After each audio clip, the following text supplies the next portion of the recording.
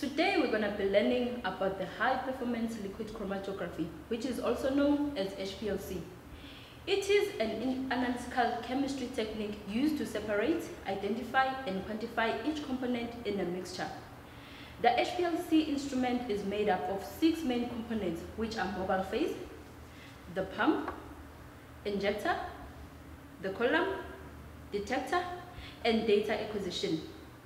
In mobile phase, one or more solvent can be mixed to make up a mobile phase. A degasser is used to remove dissolved gases from a mobile phase to prevent bubbles to occur within the system.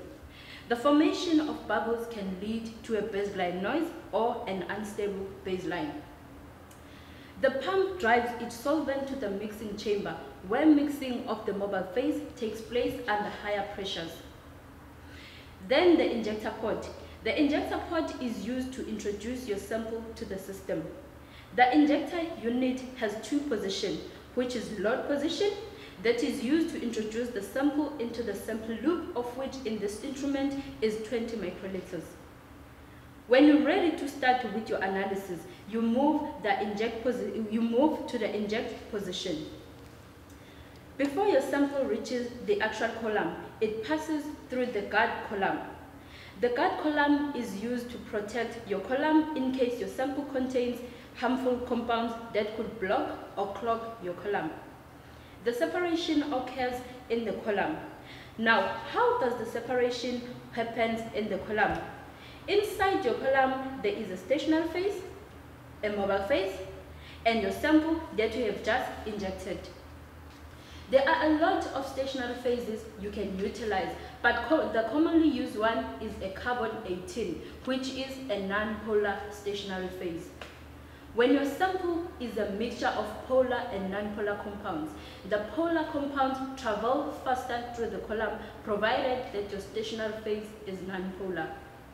This is because the polar compounds has less affinity to the non-polar stationary phase, and hence they will elute first. But the non-polar compounds will elute later because they have high affinity with the stationary phase, which will then result in longer retention times. This type of chromatography is called a reverse phase. But when your stationary phase is polar, the non-polar compounds will elute faster and polar compounds will elute later. Now this is called a normal phase.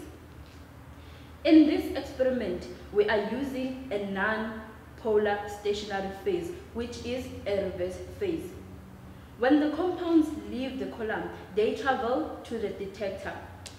There are many types of detectors available.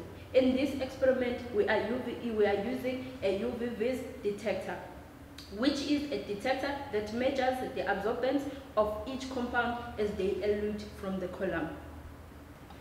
The final stage for your analysis is data acquisition, where you will see the compounds according to what the detector has captured.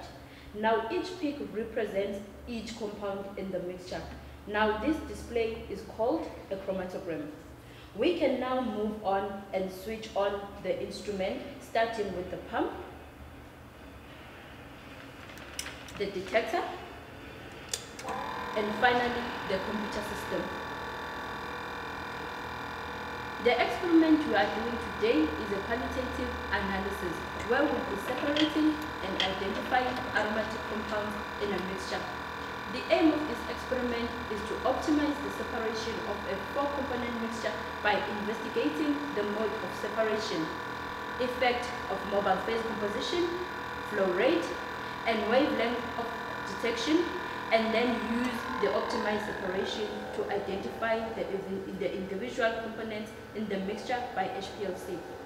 But before we start performing our analysis, we have to develop the method. Now, how do we develop the method?